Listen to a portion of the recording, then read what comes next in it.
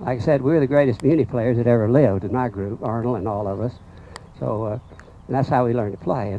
And talking about that, what I would do, I'd go out on the practice range and I'd make a swing, say at this first little a pole right here.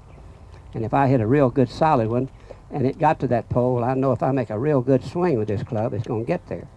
But if I made 3 or 4 swings and it didn't get there, I know I got to get my pitching wedge. I've got to get something else. It's not going to get there. And so why limit yourself to something you can't do? Give yourself the benefit of the doubt in every club you hit. Give yourself the benefit of the doubt, because the idea is to go to here to the green, from here to the green.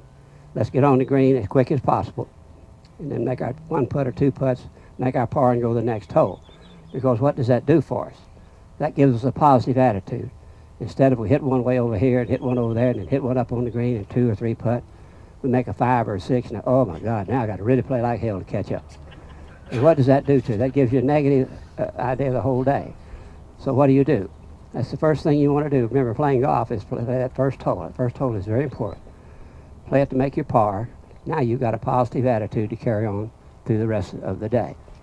And so, Stan, you can tell about some of these. Of course, some of this stuff, my gosh, man, are you kidding? I passed that stage. My old back's gone. I can hardly walk now. You want me to hit a ball? What? Woo! I got a question for you. We're playing the tour, and you were, say, inside 30 yards. Mm-hmm. Did you primarily use this club, or did you use all sorts of clubs to chip it and run it up on the green? Well, again, it depended on exactly what kind of shot I had to hit. Whether I could hit a run it up there, I had to hit it over something, over a bunker or something.